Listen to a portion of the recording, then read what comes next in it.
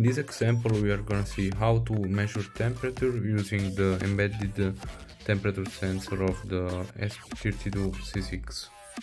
As you can see, I've plugged the device and it is sending me data about temperature.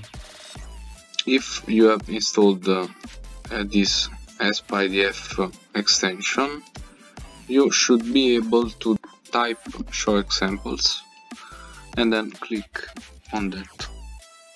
So now search for the temperature example. Here you go.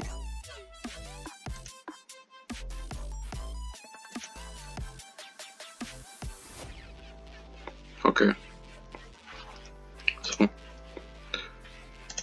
let's select the board.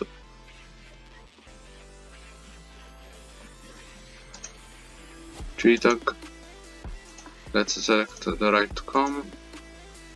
We wait for the setting.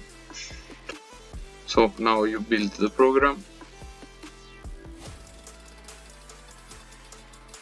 Now the build finished, so we can proceed to select flash method.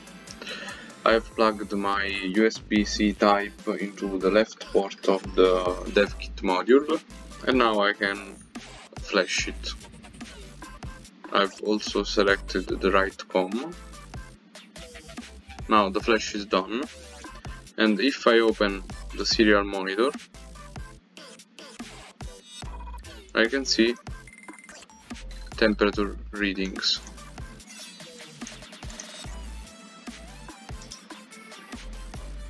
Let's take a look at the code. The code is very simple.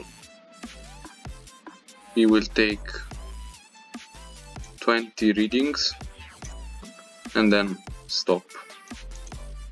It's worth to notice that this temperature is more accurate for measuring CPU temperature than room temperature.